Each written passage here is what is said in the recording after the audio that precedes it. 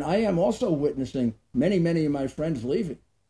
I just drove back from the airport earlier this morning, saw about 5 or 6 moving trucks. And I'm kind of counting them now because I had a friend come over last night, tell me he's moving to Florida. And these are basically upper middle class and wealthy people.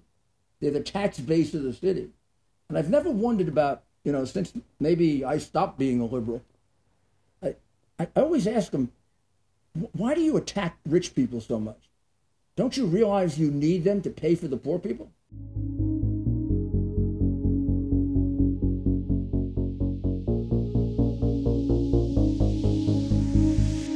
This is the Rubin Report, and I'm Dave Rubin. Friendly reminder, everybody, to subscribe to our YouTube channel and click that notification bell so you're alerted when new videos come out. And joining me today is the former mayor of New York City and a special guest star of one of the best ever episodes of Seinfeld, Mayor Rudy Giuliani. Welcome to the Rubin Report. Thank you very much, Dave. I could basically spend... I could spend an hour talking to you about Seinfeld and stuff you did on Saturday Night Live, but I suspect there are probably some more pressing things that you want to get to. But I thought what would be interesting, instead of just going into all of the stuff of today, Sure, which we will get to, is that, especially for my younger audience on YouTube, that sort of know you as New York City's mayor and 9/11, that version of you, you had a whole life and a political evolution before that in many ways is sort of like my political evolution. Mm-hmm. You fought off the mafia as Attorney General and a whole bunch of stuff. So can we just do sort of Rudy Giuliani 101? I mean, really from childhood on, and then we'll get to the topics of the day. I'll do it real quick. I was born in Brooklyn, second generation Italian American. I went to Catholic grammar school. Then I moved from Brooklyn to Long Island, which was quite common in those days, and continued in Catholic grammar school. What town in Long Island were you in? Yeah, in Garden City and North Belmore, Long Island, 2 different places in Long Island. Yeah. But I went to high school in Brooklyn, Bishop Laughlin High School, which was a special diocesan school, in part because I wanted to be a priest in my early days. And kind of gave that up when I found out there were things called girls. And kind of didn't work with the priesthood. Then I went to college in the Bronx in Riverdale, Manhattan College, law school at NYU, graduated law school, and became a law clerk to a really fine federal judge, Lloyd McMahon, who taught me how to be a trial lawyer. And then I entered the U.S. Attorney's Office at a very young age. And because of his training, I sort of started off as already a pretty experienced trial lawyer, because he was a nice enough man to kind of teach you what you have to do in the courtroom. And I love being a trial lawyer. I spent about 5.5 years doing that, tried 100 cases or so, some mafia cases, bank robbery cases, white-collar cases, income tax evasion, customs fraud, just about everything you can think of that are federal crimes. And then I was the head of the narcotics division, which in those days was focused a lot on the French connection, the Italian French heroin trade, the Colombian trade, all the Colombian cartel people. That was the first time that somebody put out a contract to kill me. Vito Genovese's brother-in-law threatened to have me killed because I prosecuted him and he got convicted. The Colombian cartel threatened to slit my throat. But I was like 25, 26 years old, and you feel immortal at a young age. Then I went off to Washington to be the deputy chief of staff to the Deputy Attorney General, Harold Tyler, in the Ford administration. And that's where I started to think about, I had left the Democratic Party as an assistant U.S. attorney because I was investigating a lot of corruption in city government under John Lindsay. And even though John Lindsay was a Republican who turned Democrat, all the people in city government were Democrats. And all these great society programs, which I kind of thought sounded nice, it looked like none of it was getting to the poor people. It was all in the hands of the administrator of the program, his wife, some of the crooked minority politicians in the city, who I quickly came to realize didn't really care about their community, just cared about getting rich for themselves. Very disillusioned, I changed my registration from Democrat to Independent. Then I went off and I worked for 2 years in the Ford administration, met a lot of Republicans, and found out that they really weren't terrible.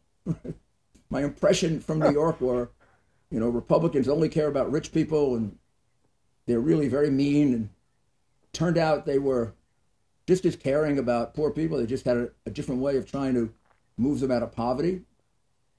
Kind of made more sense to me that you move people out of poverty through work and welfare. I kind of had always a strong, aggressive foreign policy with regard to the Soviets. So I was sort of a Kennedy Democrat. In those days, there was a fellow named Stu Jackson, a senator, who was a very hardliner on foreign policy. So then I switched to being a Republican. I said, well, let me try the Republican Party. Went into law practice, worked for Ronald Reagan's election, and Ronald Reagan made me the third-ranking official in the Justice Department. I did that. I came back to New York. I became the U.S. Attorney. I prosecuted the 5 families of the mafia, over 800 mafia people, a large number of Wall Street criminals, Boesky probably being the most famous one, Milken, prosecuted 3 or 4 sitting congressmen, and also started using the racketeering statute in a way that it hadn't been used before to break up organized crime. We took over the Teamsters Union, drove out organized crime. We took over the casinos in Las Vegas and got rid of them. We took over the Fulton Fish Market, the whole industry of the garment industry and entertainment industry. Strangely, the mafia controlled the gay bars in New York. And a combination of our work and then the advent of HIV/AIDS got rid of those places. But the mafia owned those bars for purposes of extortion. They owned every single one. You couldn't open a gay bar in New York and not have Vito Genovese and his number 2 guy walk in on you and tell you that he owned half the bar. You'd say, why? And they'd say, because if we don't, we'll break your kneecap. So we got them out of there. And I had and then I guess the thing that made me famous as the mayor was I prosecuted a number of the high-level officials in the Koch administration, his chief political allies, and proved that they were involved in a multi-million-dollar bribery scheme to collect fines and divert them to their own pocketbooks to the tune of about $15 or $20 million a year. Jeez. That gave me a great deal of name recognition, and I got the crazy idea of running for mayor. All my friends told me I was nuts. A Republican couldn't win. I thought maybe I was nuts, but I was young enough to try to be nuts and find out if I would enjoy politics. I was lucky enough to get David Garth as my political advisor. I started off 27 points behind. I lost by 2. David taught me how to be a political candidate, and it was the best showing a Republican had made in 40 years since LaGuardia. I got 48% of the vote. And I guess if I had gotten 20, I'd have given up. But at 48% of the vote, I said to myself, maybe I can have another chance to do this. And then you eventually decided to do it again, and the rest is history. 4 years later, I did it again, and I won by a very narrow margin, about 3%. And then I ran for re-election 4 years later, and I won by a landslide. And I was very fortunate. I made a lot of promises. I really went into the job with the notion that this is the first Republican in 2 generations. I might be the last Republican mayor of New York. Why not just do everything I wanted to do? And if it worked, I'd be a hero. And if it didn't, they'd throw me out. And maybe 20 years later, they'd realize I was trying to do the right thing. I really had that attitude. So I cut city government. I cut city government to what it should be by about 20%. I laid off enormous numbers of people. I decreased everything in city government, interestingly, but the police department, because I had a couple of years right before I was mayor, we had 2,200 murders, and we had about 1.1 million people on welfare. We had 10.5% unemployment, and we had a deficit that was said to be about 700 million. It really was 1.4 billion. And we had a situation where 75% of the people in the city wanted to leave. So I ran on very much the thing that Donald Trump used 4 years ago, which I might say I kind of suggested he used. I said you can't do any worse. How can New York City be any worse than leading the country in crime, murder, violent crime, white-collar crime, organized crime, drugs? We were ahead in everything. How can we be any worse than, 1.1 million people not working being supported by the other people who were working? No Fortune 500 company in 20 years had come to New York, and about 20 had moved out. And our tax base was getting shrunk. Even movies wouldn't be made in New York anymore. They were making the New York movies in Toronto because they were too expensive to make in New York and too dangerous. So I said, give me a chance. I know everything's wrong with it. I have 12 years of experience putting all the bad guys in jail. Maybe I can turn the knowledge of everything that's wrong with it into straightening it out. And I spent, all right, there's a whole bunch of offshoots. Very specific plans to do that. Yeah, all right. So there's a couple different ways we could go there. So first off, I mentioned to you when I was on your podcast a couple days ago, we have a sort of similar history, not only because of the political evolution of sort of Democrat to independent to what, I would say I'm sort of like a modern conservative at this point, which I think is sort of what you are. Even right. We're sort of in the same spot even on abortion, which is not thought of as a conservative position specifically. But the guy whose name you actually didn't mention in there was the guy that you replaced as mayor, which was David Dinkins, who was a far left progressive. And he basically is the one that sort of wrecked New York City. And I remember going to New York City. My grandparents lived there and my great-grandparents lived there. And you couldn't go to Times Square. And you cleaned absolutely. All of that. You cleaned all of that stuff up. And I think a lot of people right now are seeing what de Blasio is doing with many of the same ideas as David Dinkins and all these, the big government progressives. They're seeing that. And I do sense that maybe there's another Rudy Giuliani in the waiting. But I got to back up to something else because you're a second generation Italian American and you went after the mafia. So you got to explain that a little bit more. How did that, just in terms of your own ethnicity and identity, how was that? Well, I knew the mafia from growing up in Brooklyn and from being in an Italian family. I was not one of those people where you had to tell me, what is the mafia? I knew what it was.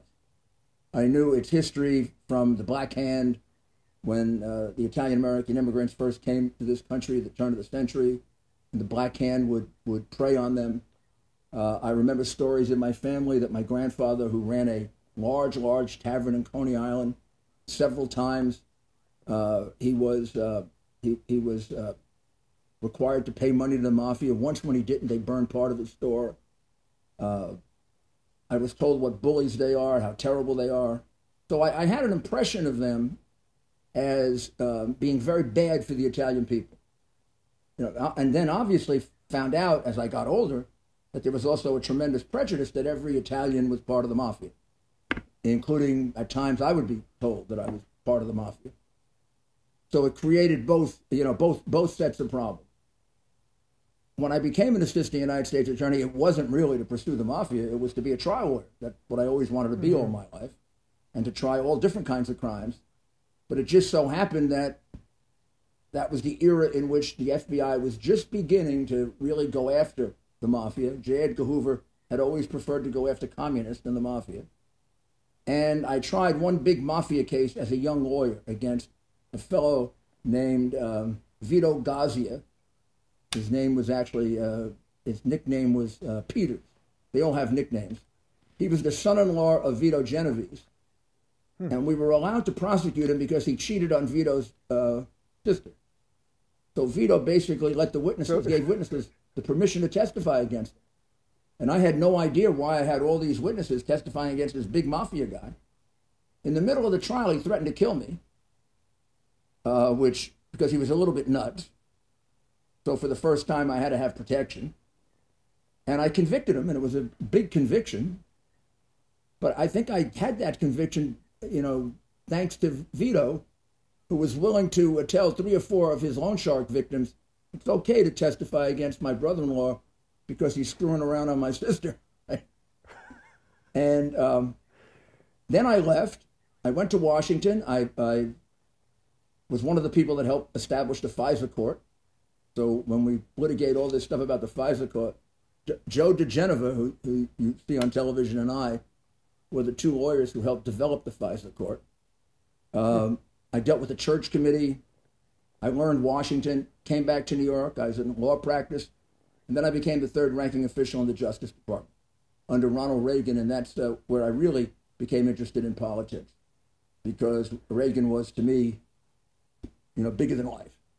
Just a great, great man, just a natural president, natural leader, and unbelievably underestimated, much like our present president. And a lot of his success came from being underestimated.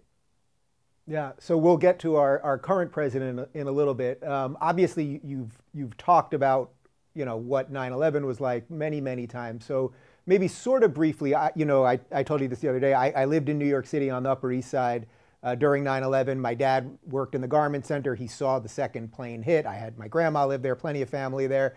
We were all there, and truly one of the things that I remember most, beyond the tangible stuff, the smell that you could smell, for weeks and all of that, is that you calmed everybody down and showed actual true leadership in a time when we needed it in an unimaginable way.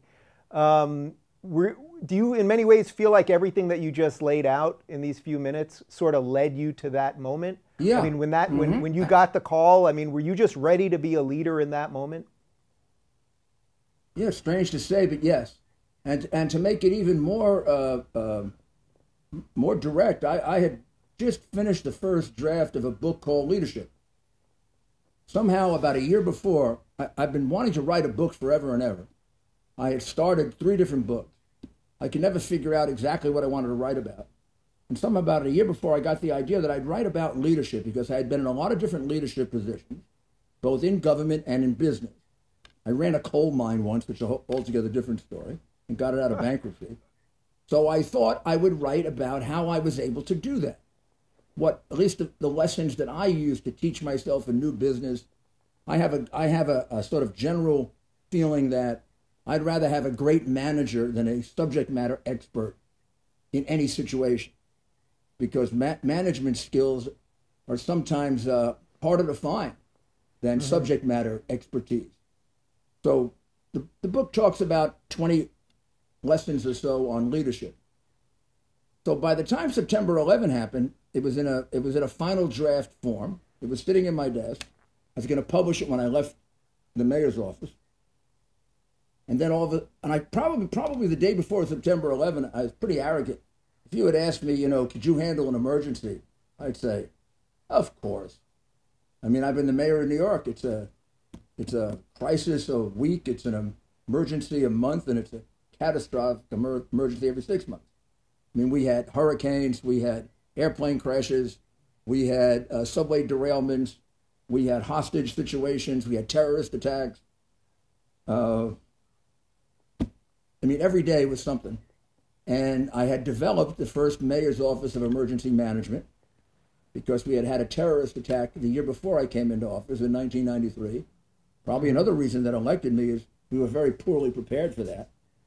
So I established a special mayor's office of emergency management, and all they did was train us on how to get ready for nuclear attack, sarin gas, which was a big problem back then, anthrax, which we actually did get attacked with during 9/11. We went through West Nile virus. People don't remember that, but it was kind of a mini form of the pandemic that we just went through. So we were very skilled. When I say we, I had a great team. We were very skilled in emergency management. All of a sudden, 9/11 happens. I arrive there. I look at the scene. I see a man throw himself out of the 100th floor. And I turn to my police commissioner, Bernie Carrick, and I say, Bernie, we're not prepared for this. Whatever we did, this challenges everything we know, and we're going to have to use our instincts here. I mean, we got 24 plans for emergencies. We don't have one that says airplanes crashing into buildings like torpedoes. And we had to make it up as we moved along. But the fact that we had that experience kind of made it possible for us to do that, I think, a little better than might have been done if we hadn't had that experience. I know this is probably a little bit of an odd question, but did you realize at the time how important just sort of remaining, just the optics of being in charge and being calm in it were? Because that, you know, it felt like, I mean, I remember being there, it felt like the world was over or nothing even remotely close to normal was ever going to come back. And every time I turned on CNN, you were there and you were in the streets or wherever you were. And it was like, oh, somebody's trying to make some sense of this thing. Somebody's in charge. Yeah, I knew that on a smaller scale. I mean, I didn't realize the enormity of it right away. I thought of it since I had done so many emergencies in the city, it began for me as gigantic, big, way beyond anything we did before, but involving my city. But I mean, part of handling an emergency is you control your emotions. And no matter how confused you are, no matter how afraid you are, and no matter how upset you are about somebody dying, you just control it. And you do I call it a Scarlett O'Hara. I'll think about it tomorrow. Yeah. You know, I remember when I was first told that Father Judge died. He was the first person whose body we found. Father Judge was my close friend for 8 years. He was the person that taught me how to deal with death. First time I lost 3 firefighters. He was an extraordinary Franciscan priest. And I found out that he died almost simultaneously with my wanting to call my police fire commissioner and say, go get Father Judge, I need him. Meaning I needed him for advice on how to explain to people. At that point, we thought 12,000 people were dead. And as I'm thinking that, my fire commissioner walks in, Tom Von Essen, and he says, Mayor, we got a real problem. They're carrying Father Judge's body out of the rubble. They're taking him over to St. Peter's Church. I said, is he dead? He said, yes. And I would say if it hadn't been in the middle of it, having to run it, I probably would have gone in a room and cried for about 10 minutes because he was so important to me. But I had to say to myself, okay, contain it, stop it. You'll figure this out. You'll figure this out tonight. You'll figure out what he taught you, and you'll use it tonight. So I had been trained like that from earlier emergencies, that you just don't show it. You put aside the emotion, and you think about what's the next practical thing that you have to do in order to keep this thing under control. Yeah, and you did. We could obviously spend the whole hour talking about this. I just have one other thing on this, and then we'll move on to some other things.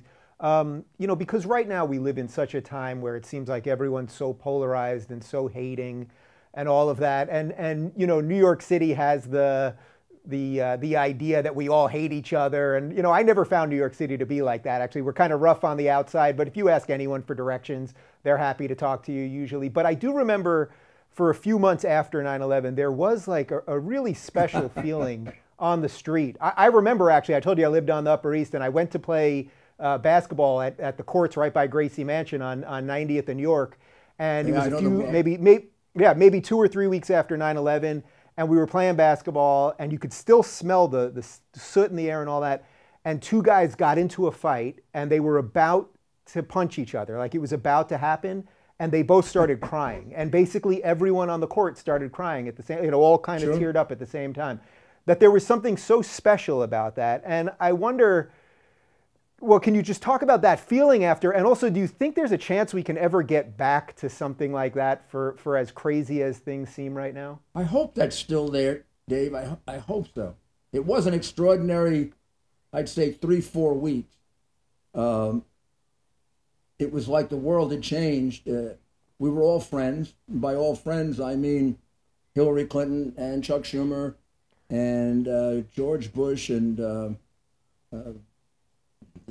Democratic congressman and the Republican congressman. They came as a group.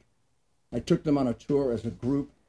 These are people that nowadays, are all trying to put each other in jail. And all they were interested in was, legitimately interested in, is how can we help? How can we get out of this? How can we learn from it? Very constructive. I mean, I got more offers of help than I needed. Then I got two really terrific calls, one from the governor of Florida, Jeb Bush, and the other from the mayor of Chicago, Mayor Daley. And they both wanted to know if they could send observers to watch so that they could develop an emergency management office like we had for when it happens to them. And they didn't say if it happens to them. They said for when it happens to them. And I thought that was a very, very, very intelligent decision to make, looking into the future. And then a few others did that. I think I've tried to think of what's the difference between that and then the pandemic, where there's a certain amount of unity that came out of it, but not for very long. And it quickly developed into almost a political thing. Into a political thing, I think, not almost. First of all, I think the difference is that an attack on your country by a specific group of foreigners or enemy is a very, very jarring thing that does bring you together. It's like you're feuding with your family members and you're all at home fighting, and then all of a sudden people want to attack your house and take the entire house from the entire family. I think you get over the feuding. You put it aside, and you're pretty fighting quickly for the same cause. I think a thing like the pandemic is more diffused. There were so many different explanations for it. There was so much confusion about it and contradiction about it. And then right away, the attempt to make political gain on it. I mean, it didn't take a week or so. And of course, I see it from Republican eyes, but for, Schumer and Pelosi to say that Trump wasn't handling it right and he didn't pick it up right away. Of course, ignoring the fact that they didn't either. He picked it up before they did, right? She was inviting people to go out, and the idiot mayor here in the city, for 2 weeks after Trump declared it was an emergency, was telling people to go out. Yep. So there was plenty of political blame to go around. Now, September 11, there probably was that political blame also, but everybody stopped it and said, it's stupid. And all that political blame was stupid. Pelosi didn't cause the pandemic, and neither did Trump, and neither did Schumer or Cuomo. China did.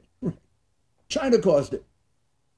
And then we all reacted to something that was extraordinary, something new, something we didn't know about. How could they have reacted to it properly? They didn't know what this virus was. How was Fauci? Everyone says, well, Fauci had about 3 different views on it. Well, he did. But he didn't know what it was. He may be a genius, but he's not God. The same thing with September 11. People would criticize the reaction to it, and I'd say, geez, everybody's doing the best they can. This is something we never faced before. So, I think we're doing a pretty good job for something we didn't face before. Yeah. That existed with September 11. It doesn't exist now. We go after the pettiest little thing right away. Yeah, it's a pretty scary premise that what we need potentially to bring us together is the unspeakable. But a few years after you left and you were no longer mayor, I don't think a lot of people remember that you actually were going to run for senator, or you started running for senator from New York against Hillary Clinton, and then you were diagnosed. Yeah, you were diagnosed with prostate cancer, and then Rick Blasio, who I think was just a local politician in Long Island, if I'm not mistaken, he stepped in, and Hillary obviously won. Rick was the member of Congress. He was a member of Congress. A member of Congress. Right. But obviously he didn't make major waves. Where I think with you and Hillary, it would have been a real battle. It would have been a great race. Yeah. Do you ever think about that? That regardless of whether you would have won or lost, that history could have absolutely changed because of that election. It could have. It could have changed. Sure. Yeah. Yes. Sure. You think about it, and. But I don't dwell a lot on the things that didn't happen. I sort of dwell on the things that did happen, and did they happen right or wrong? And if they happened wrong, how do we adjust them? So it happened. It was something that I wasn't meant to do. And then I did run for president to try to run against her again. And I lost and she lost. So we never did get to run against each other. Do you regret the? Well, I guess I don't even have to ask this question because you don't dwell on things. But you sort of had this strategy that you were going to wait sort of for the big stuff till Florida, and then it just didn't happen. But I guess I don't have to ask you if you regret it because you don't dwell. No, I don't regret it. I actually think when I look back on it, two things make it easy. One, I think the strategy would not have worked no matter how we did it. I was too moderate a Republican for them to nominate. Look, I'm the last nominee to try to become the Republican candidate for president who's at all pro-choice. And I'm, 3 months pro-choice. Yeah. I'm one of those people who is pro-life individually, but I am willing to say that other people have different moral views about this, and a woman should have a 3-month period in which to decide whether or not, she can have the baby. I don't like that. I wish it were different. Mm-hmm. When I was mayor, I would offer, and everybody, the other side would get very angry. I'd offer adoption as an alternative. But then ultimately, I think it's the woman's choice. And finally, I can't find it in my heart to put people in jail for it, which is the only way you can enforce it. Mm-hmm. Now, the whole abortion debate has become not like crazy, like everything else has, because now we're talking about abortion in the 8th month, and we have this crazy governor in Virginia who is talking about abortion after the baby's born. Post-birth I don't know if abortion, he's just literally. stupid. Yeah, I don't know if he's stupid and he didn't know what he said and is too stubborn to go back on it, or he really means that you should get a waiting period so that the doctor and the mother can talk over what to do with the baby. Well, there's nothing you can do with the baby except commit murder. Right? Yeah.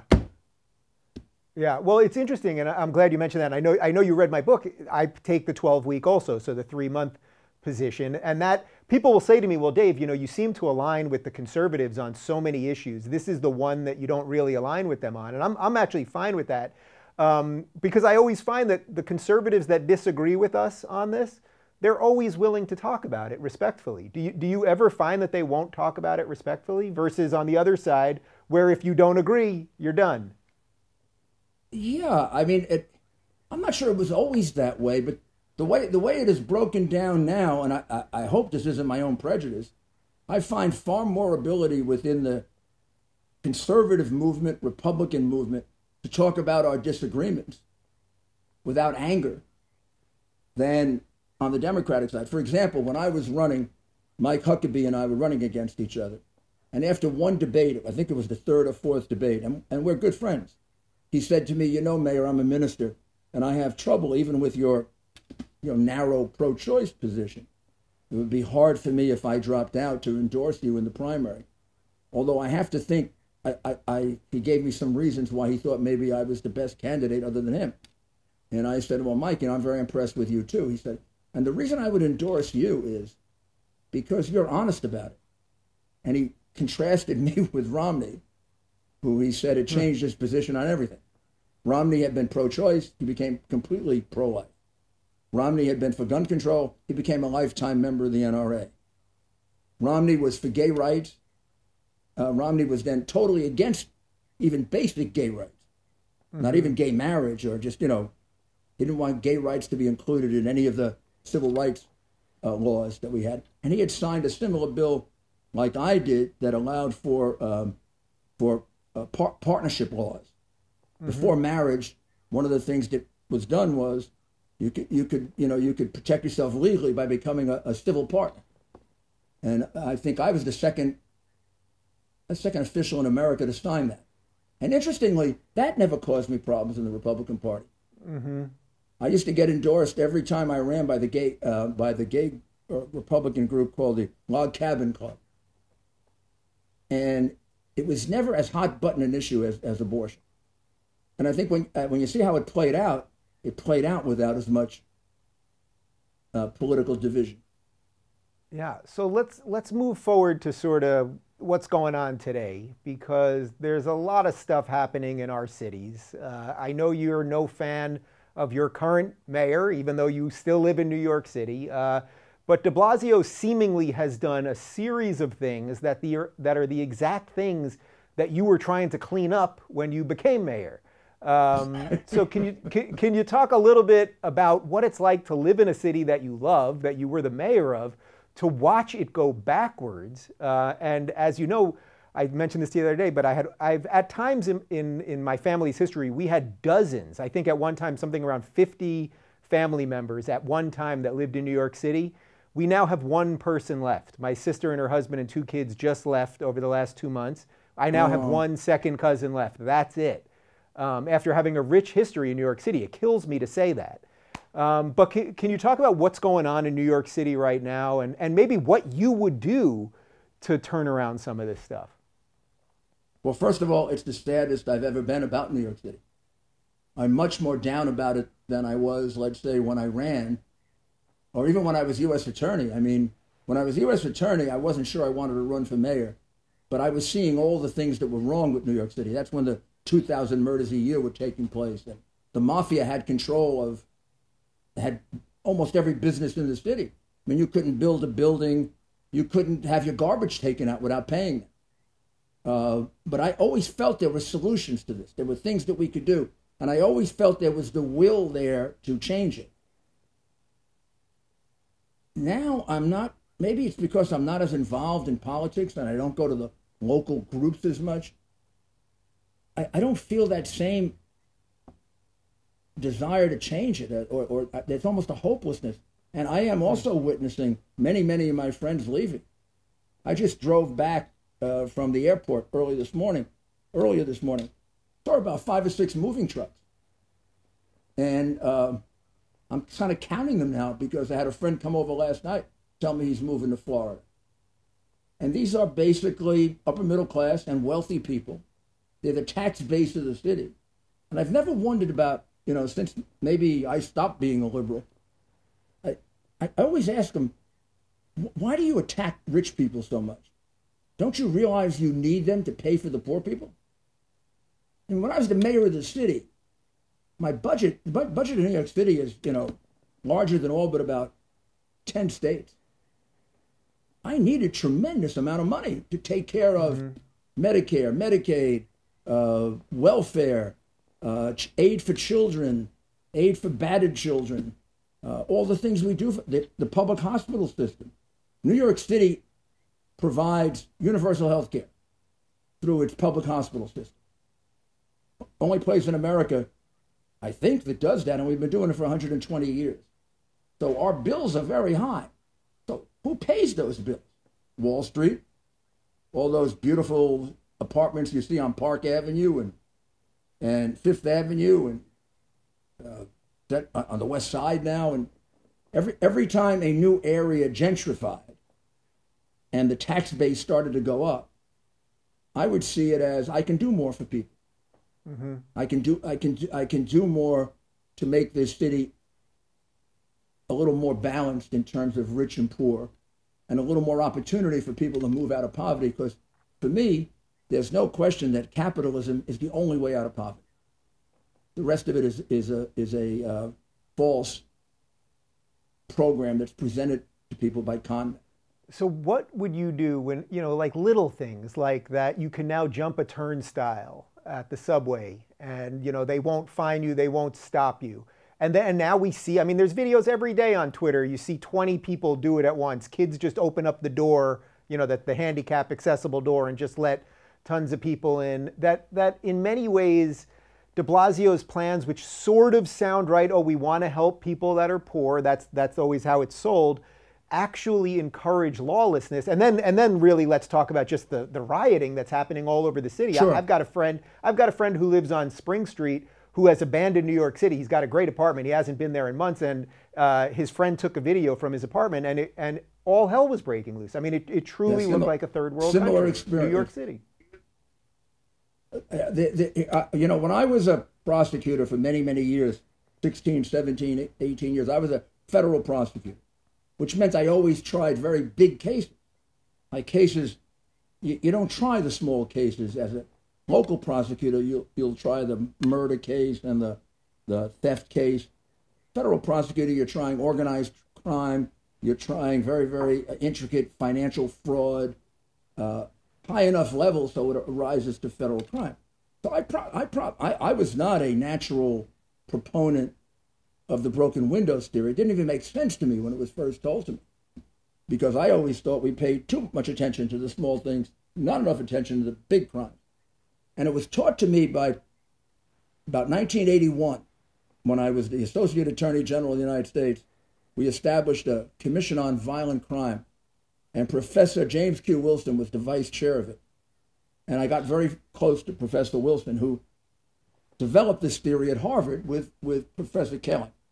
And what he tried to explain to me was, first of all, you're not an expert on street crime. I'm going to make you one.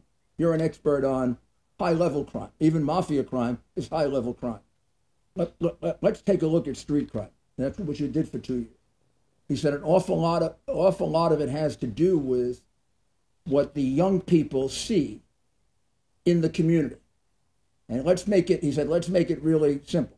If they see a lawful community where the expectation is that you don't ruin other people's property by putting a graffiti all over it, that you have to pay when you go through the turnstile.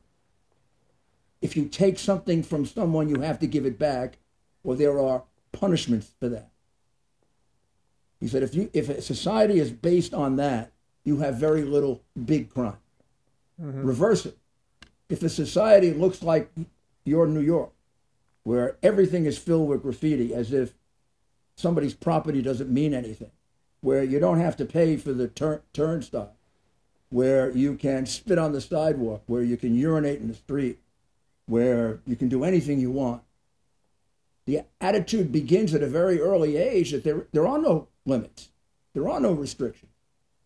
And by the time you start to get to the big crime, it's really too hard to deal with. So I even translated that into my theory of how you stop a riot, which they failed to do this time, and we never failed to do it. You stop a riot before it is a riot. You anticipate it. You see a protest. Wonderful things, protest. People have a right to call me names, call you names, whatever they want to do. But I used to give him a lecture because Dinkins had so many protests, I just had to stop it cold. I wasn't going to have any. So I gave a speech and I said, let's understand each other. You can have all the protests you want. I'm pro First Amendment. You can do anything you want protesting. However, the minute you throw a rock, you're going to go to jail. You're not going to get arrested. You're going to go to Rikers Island. I'll let you sit there for a day before I even take you before a judge. If you scratch a car, you're going to get arrested. If you burn anything, I'm going to try to put you in jail for a long time. And if you physically harm someone, we're talking 5, 6, 7, 8 years. And if you're a juvenile, I won't treat you as a juvenile. Treat you as an adult. So I'm going to be really, really nice to you if you have a peaceful protest. I'm going to protect you. I'm going to make it easy for you to do it. And I don't really care what you say. You can call me a Nazi. You can call me whatever you want. But it isn't going to be the last act of criminality. It's the first one we're going to go after. Because David Dinkins had a theory he called venting. And it caused the Crown Heights and the Washington Heights riots. They let it go on for 3 days. And by the time Ray Kelly had to solve it in Crown Heights, many, many Jewish people had been killed, many had been beaten. It was kind of a pogrom. They did the same thing in Washington Heights. And that's essentially what happened to us, in all those democratic cities. In Minnesota, they didn't enforce the law for 3 or 4 days. In New York, I have pictures of people going into stores, walking out with television, walking out with liquor, and the cops are watching. Cops are not observers of crime. They're not there to record the crime. They're there to stop it. Can you talk a little bit about the tension? And the further it goes, the more difficult it is. They had exactly, I maintain that these riots in part were caused by the boy mayor of Minneapolis who let them take over the police precinct. Once you let them take over a police precinct, that affects everybody all over the country. all these Antifa groups, Black Lives Matter groups. And man, let's see if we can push our police department like that. And what they found were, and I say this not to be partisan, just to be accurate, they found that to be true in Democratic cities. The Democratic mayors were afraid to confront them because they were afraid of the base going against them. They made a political calculation about the enforcement of the law rather than protecting their citizens. That's disgraceful. Yeah. Can you talk a little bit about the tension that exists right now between the New York Police Department and de Blasio? Because I've got a couple of contacts there who, I mean, they're ready to revolt against the guy. Like, it is an extraordinary mess right now. They believe that his incompetence puts their lives at risk.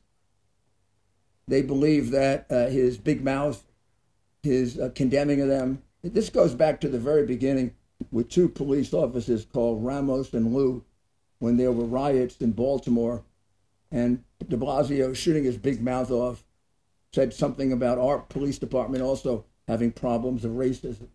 Mm-hmm. He didn't reflect on the fact that his police department is not a majority white police department anymore.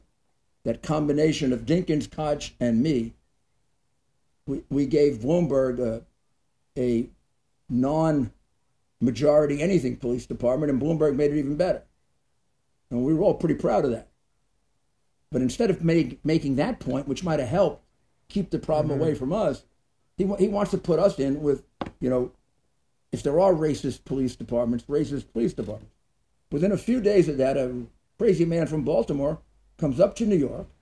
Two police officers, Ramos and Lou, are sitting there guarding a housing development, protecting black people. And the guy puts a bullet in the back of both of their heads. So the police department surmised, whether fair or not, is why would he have thought of New York if Big Mouth hadn't made this statement? And that's the time they turned their back on him, told him they didn't want him coming to the funeral, didn't want him coming to the... And then it's been a series of unfortunate statements that he'll say he had to teach his son how to deal with the danger presented to him by the New York City Police Department. He didn't mention the fact that he really should have taught his son how to deal with the danger presented to him by other black young men. I mean, the police department, his chance of being touched by the police department in comparison to being killed by a black man in New York, you know, is less than 1%, as opposed to 75% of the murder victims in New York City are black, and 75% of the murderers are black. So, I mean, you got to be a stupid father just to train your son to worry about the police, when by a factor of about 50 to 1, he's much more likely to be killed by another young black man. Do you think the average New Yorker is waking up to this and seeing the chaos on the streets and everything you're talking about? Yeah? Yeah. Do you think a Republican or a conservative could ever win in New York again? We're at the point where Republican, independent, or reform Democrat, you know, somebody that's completely removed from the political machine. You know, it's so helpful that I could not have done what I did in New York had I been a Democrat. I owed no one a darn thing. Nothing. I could get rid of 20,000 people in city government, and the unions could go crazy. None of them supported me. I didn't expect them to support me in the future. I think I would have done it anyway, but I'm not sure. It takes a lot of courage to do that. But I had to make so few compromises, if any, to become mayor that, I mean, I guess I didn't think I'd even be mayor. So I was like free as a bird to do what I wanted. And the few people that did help me, they really were helping me because they were so fed up with the city. The one thing they wanted from me, I knew if I reduced crime, I was going to be a successful mayor. I knew I was a one-issue mayor. I also knew if I didn't reduce crime, they'd throw me out. Mm-hmm. Now, we turned out to do a lot of other things. We reduced welfare by 600,000 people. We got rid of homelessness. We set up a whole new thing for Administration for Children's Services and dealt with domestic violence much, much better than ever before. And we reduced taxes by 35%. which had never been done in New York City. My first tax reduction was only 3%. And my deputy mayor came to me and he said, Mayor, you set a record for tax reduction. I said, Peter, that's impossible. Only 3%. And then he was my best friend. He also laughed at me. He said, it's the only tax reduction ever. Even LaGuardia was a liberal. That tells you everything. We did a lot of remarkable things, but the crime reduction was the thing that made everything possible. Once they saw we could do the impossible, they had confidence in us to do the normal political things that could be done. If you were mayor of Seattle right now, and there was an autonomous zone, or whatever they're calling it now, it gets renamed every day, right?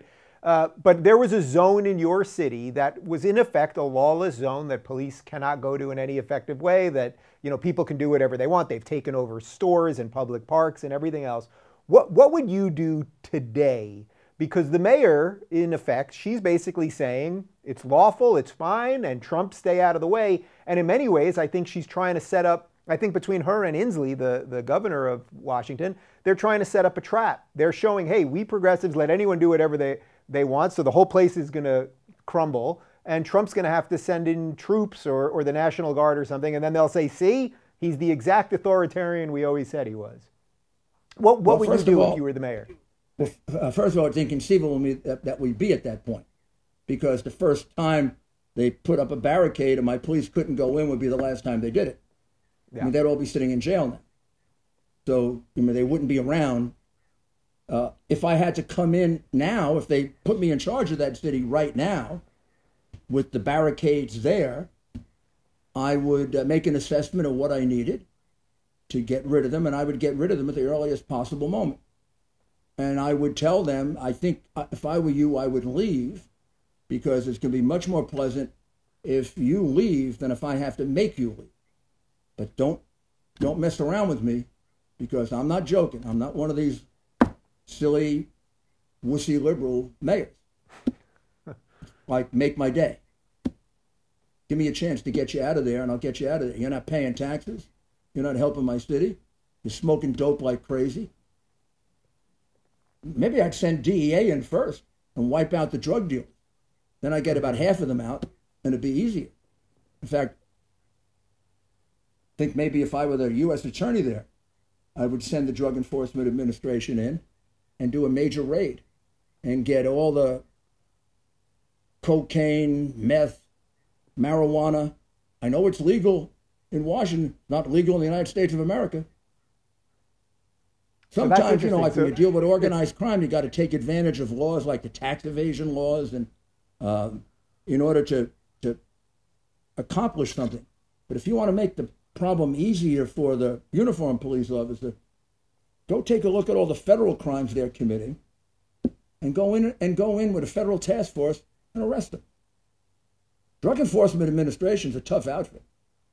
I don't think they've encountered something like, and if they've been policed by the Seattle police, they haven't encountered the Drug Enforcement Administration. Yeah. So I want to shift. Animal. So I want to shift to Trump a little bit, because obviously you guys are friends. You have a history. So I want to know a little bit about just the history of when he was just a real estate developer before he was even a reality TV host, but what that was like when you were mayor and you knew him. But also, I mentioned this to you last week, that when I was at Mar-a-Lago right before Christmas, you guys were sitting at the table right next to us. Unfortunately, I didn't get to say hi to you, but this was right when impeachment was blowing up. And everybody in the news was saying, the walls are closing in, Trump's freaking out, this whole thing. But I'm watching the two of you out of the corner of my eye. Trump has no tie on. You guys are laughing up a storm, having a ball, and everybody's saying the guy's freaking out. And then I had a very nice exchange with him. Dave, I don't know where that came from. But can you just talk a little bit about Trump? Well, first of all, he never freaked out during the whole experience. There's even an article in the Washington Post. I mean, you want to talk about fake news? There's an article that one day Jay Sekulow, who was my co-counsel, and I were there with several other lawyers. And the president had lost it, and he started throwing papers around, and he threw something at Jane Raskin, who was one of our lawyers. And we get back to our office, and the Washington Post has the story. Well, first of all, He didn't throw anything around. Number two, Jane wasn't even at the meeting. There were no women at the meeting. But the reporter wanted it that he assaulted a woman. It wouldn't have been, I said, why don't you make it he threw it at me? At least I was there. He didn't throw it at me. But you can say he threw but it at me. they don't like But they you. wanted So him if to he throw threw it something at at you. So they made up a got woman. it. Yeah. I mean, you can't believe how cynical I became. I began representing him, thinking that Mueller was a fair guy. I knew him for years. I mean, he worked under me in the Justice Department, and I worked with him on 9/11. And he was kind of a rookie. He had just become director of the FBI. I always thought of him as a fair man. I got very worried, from the outside when he started hiring all these political operatives, because having been a prosecutor, you don't do that. You don't do that for the credibility of your investigation. I mean, if they hired me to investigate Hillary, I wouldn't go out and hire her worst enemies. Or if somebody else was appointed to investigate Hillary, they wouldn't hire me to go investigate, because I've made some pretty harsh statements about it.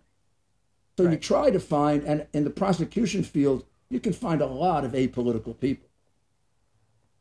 Good ones. I said to me, either Mueller is losing something, or because the media lets them get away with things they don't let us get away with, they're becoming very sloppy. Because had a Republican put together that kind of a group to investigate Hillary Clinton or Joe Biden, they'd have been wholly hell to pay. Mm-hmm. People who contributed to the campaign, people who made statements that he was insane, people that made statements that he had to be stopped under all circumstances. They shouldn't be on a prosecution force. So I thought, gee, Bob has kind of lost it a little. And then when I came into the case, and I had my first meeting with him, and he didn't even know whether he could indict the president or not. He had to go look it up. I said, this guy's really become lazy. He didn't realize that he had an illness. I didn't realize that the guy is suffering from some kind of a cognitive brain impairment where he can't seem to remember things or be on top of things. And after that 3-hour meeting, that was the last time we saw him. They kept him under lock and key, kind of like what they're doing with Biden now. That's exactly what I was just going to say. What about Trump before all of this? Because obviously you guys have become allies now, and you spoke at the convention, of course, and all that stuff. But just from the pre-Trump, when he used to be a media darling, when he was just a New York City businessman, whether you liked him or not, that's what he was. Are you shocked at sort of just the way everything is framed these days? No, I'm not shocked. I'm not, I'd have to go through a long story to tell you the whole evolution. I expected, unlike, the popular conception, that he would be a good president. And I also thought he would probably get a lot of credit, more than he gets, because he would defy expectations, kind of like Reagan did. They all thought Reagan was a big dope, and Reagan was one of the presidents who probably was the best writer. I always tell people to go read his love letters to Nancy, and you'd find out what a good writer he was. But I used to help write speeches for him, and I was shocked at what a good writer he was, because I had the prejudice from the Northeast that he was just an actor. Well, I knew that Trump had a very, very facile mind, very, very complex mind, had a very great interest in politics and public affairs. His interest in trade goes back 30 years. His idea of our intervening too much goes back 20 years. So these are things you would talk to him about. And because I was in politics, the two things I talked to him about most were golf, baseball, and politics. And we became friends really because when I ran in 1989, I was going to run against Ed Koch. He thought Ed Koch had become a very bad mayor, and he supported me in every one of my political campaigns. We became good friends. I joined his golf course. My son turns out to be a fabulous golfer, professional for a while. He and the president golfed together a lot. they became very close, and Donald became like an uncle to Andrew. So it's through how nice he's been to my son that I feel I can see the personal side of him. And I also saw him bring up his children, and he's a remarkably good father. So I see a side of him that people don't see. He was also always there when we had police officers in trouble, firefighters in trouble. He, George Steinbrenner, there's a whole group of New Yorkers that somehow were painted as, maybe because they were more conservative or they were more Republican, they were painted as some kind of ogres, and they really were very, very kind and very philanthropic. And you could count on it. Finally, the thing I liked about Trump is he wasn't a complainer. So the mayor has to award a lot of projects. And I was scrupulous about it. Everybody supported me in the real estate area. So anybody I gave it to, it could have been considered a political favor. So I would set up committees to make the decision. I would only reverse them if they made a really stupid decision. And invariably, my friends would be cut out. And they would come to me and complain. And then I would say to them, didn't you support me because you wanted low crime? Yes. I said, hasn't your property value gone up 30% because the crime went down? Yes. Isn't that good enough? And they would say, no. Yeah. We wanted that project. He never did that. And I turned him down for the biggest project that I had, which was the Time Warner building, because we thought somebody else's design was better. He never once complained about it. So this idea that he's always looking for advantages, and it's not true. He negotiates in a way that looks like he's going to squeeze out every... But then he's very, very careful to stay within the rules. He always had very good attorneys, the best, very good accountants. I don't have an issue with... everybody thinks, oh my God, if they found his tax returns, they're going to find all this. I mean, I know every audit. I know how it came out. They're going to find nothing. You know what they will find is they'll find a lot of money, which you just can prejudice somebody with. Well, look at all the money he had. But right. They're not going to find anything criminal. If that, right, having money isn't illegal just yet. Right. All right, so they're going to probably find a group of tax returns that you could use in a tax course about how to do it right, because that's what he paid for. Yeah, well, in many ways, it's usually that they're more pissed about the rules rather than whether someone broke them, and that we can usually agree on. Yeah, let's clean up the tax code, but that's a whole other thing. So I got one more thing for you that'll sort of segue to the end here, which is, I mentioned at the beginning, you did the episode of Seinfeld with the yogurt. You did SNL where you were in drag. Those things seem so distant culturally from where we're at now culturally. Like SNL would never put you on now. If there was a Seinfeld of now, I'm a Republican, right? right, because you're a Republican, and you know, if there was a hot sitcom now, there really isn't anything. But if there was the #1 sitcom now, it would never paint you as a nice guy the way they painted you now. And I just thought maybe this could sort of take us to the end, which is, as you've seen the culture thing shift, as a guy that was on the other side of it, and now you're more viewed as, you know, by mainstream, let's say, as like the scary Trump Republican sort of thing. Yeah, right. How is that for you personally? And then just also, as a guy that's kept us calm through some pretty terrible times, give me something hopeful. Give the audience something hopeful over these next couple months, because I sense people are really worried that things aren't going to get back to anything that looks like America from literally 4 months ago. Well, first of all, I am very down about the idea we've been so segmented and so stratified that Lorne Michaels is a good friend of mine. I sit right behind him at the Yankee games. I used to go on Saturday Night Live all the time. I haven't been invited now for 10 years. And I think I was pretty good. I was pretty funny. I've actually hosted an entire show. I have a secret desire to be an actor. Always wanted to be an actor. I guess that's why I was a trial lawyer.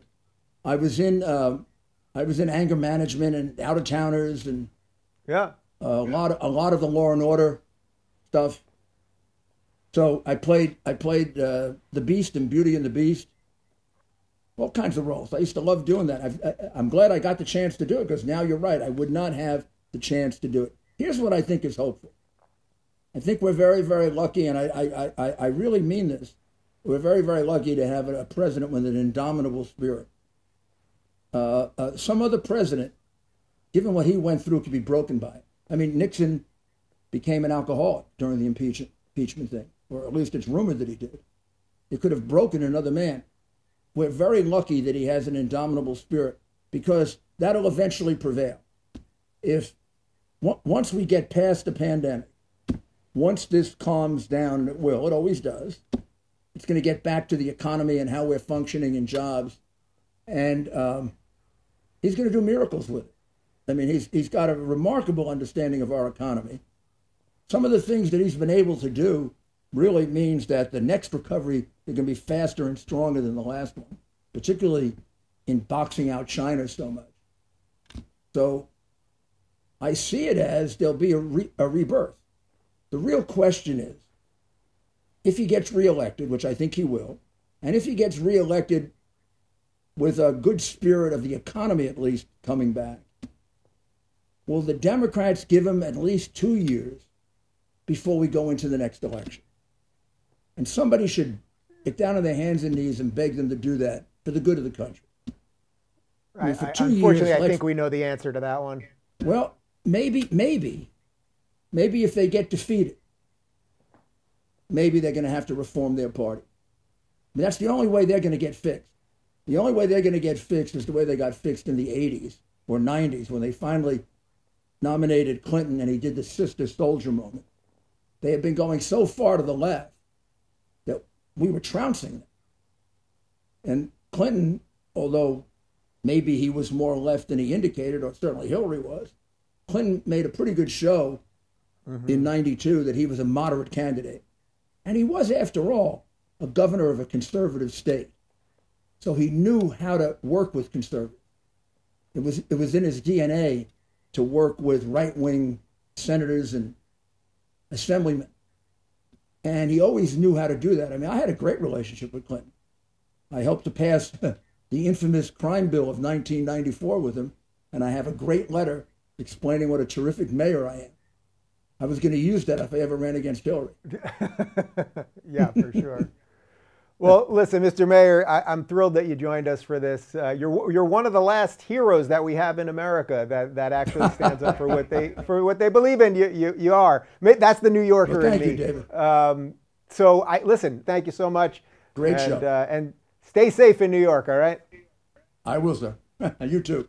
If you're looking for more honest and thoughtful conversations about politics instead of nonstop yelling, check out our politics playlist. And if you want to watch full interviews on a variety of topics, watch our full episode playlist all right over here. And to get notified of all future videos, be sure to subscribe and click the notification bell.